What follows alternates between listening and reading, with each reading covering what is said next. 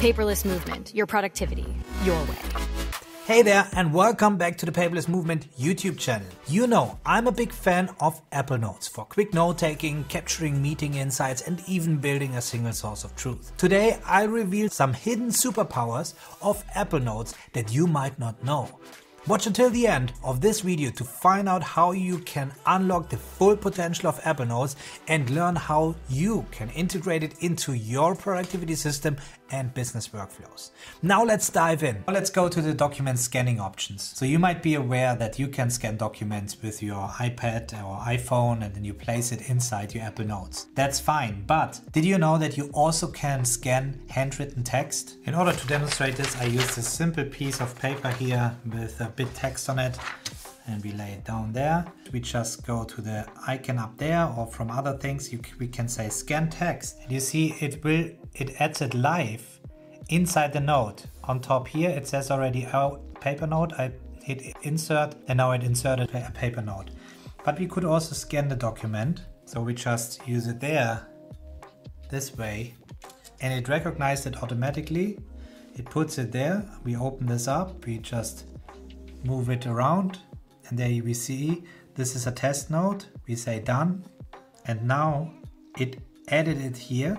Scan documents, you press and hold, you can say large image, so it makes it bigger. But the great thing is now, when we remove paper note here, just for demonstration, that this is now actually searchable. So let's go to another note, we go to search and say paper. And there we go, it shows me the note and it jumps directly to the scanned document, and this is actually handwritten. Obviously this also works with your invoices and all the other things. You could simply scan the invoices and then later on, once you need to find the invoice, you would just scan for the company or the invoice number or things like that, and it will find the document for you. And then whenever you want to share this, you can just go here, share, and it is a PDF file that you can send via email or per airdrop to another device and so on. This is really awesome. But it goes further. It actually allows you to even use the new live text feature in iOS 16. That's not available on the iPad right now because iPadOS 16 is not installed yet. However, on the iPhone iOS 16, it's already there. So I have an example here, for example, where I just added a video creating a card. This is in German actually, and this is a very quick recording, but down there the three dots, you hit them and you say show text, and you see now it highlights all the text. And now I could even go to translate, and then you can now use this text as well. Unfortunately, the moment I was testing this, the videos weren't searchable. I think this would be really powerful when you search inside your notes and the videos become searchable as well, like I just showed you with the PDF document. This would be really awesome. Going back to the document that we just scanned, I can open up this document and I can just simply start annotating on there and doing exactly the same things that we had before, creating annotations inside the PDFs and then close them, and they will be saved. So I could now send this or print it out if you really want to print stuff, and then this stays in there. So that's really convenient. Another great feature is when you're on your MacBook and you want to quickly add a sketch or a photo or something,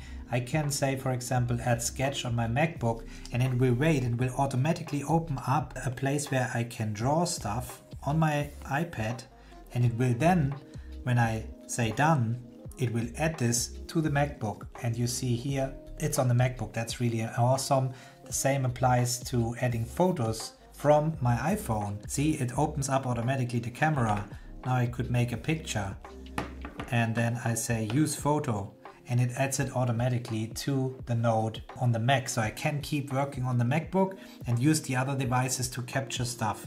Another thing that you might not be aware of is that you can use your voice memos. So if you have an audio recording that you record and you want to share this with your notes, you just go to the recording, hit share, and you just share it with the note like this one, and it will append this, or you can create a new note. And then when we go back here, now when we scroll down, there is the audio recording, and the good thing is I can simply play this back and even scroll through this audio recording in here. So you can have a collection of audio recordings in there. The other thing is when you bring in other apps, most of the things you can actually drag and drop. So I could now use this and drag it on in there. So there's no need to share stuff. The same applies to documents. videos and so many other files that you can just drag and drop into your Apple Notes. So are you excited about what you just saw? Let us know in the comments below. And if you're ready to master Apple Notes and elevate your skills, join us in the Paperless Movement membership. Here you'll find my extensive Apple Notes deep dive where I show you in over 1 hour how to get the most out of this app. Plus, you'll gain access to many other deep dives and our iCore courses designed to help you tackle scattered information and boost your productivity as a business professional.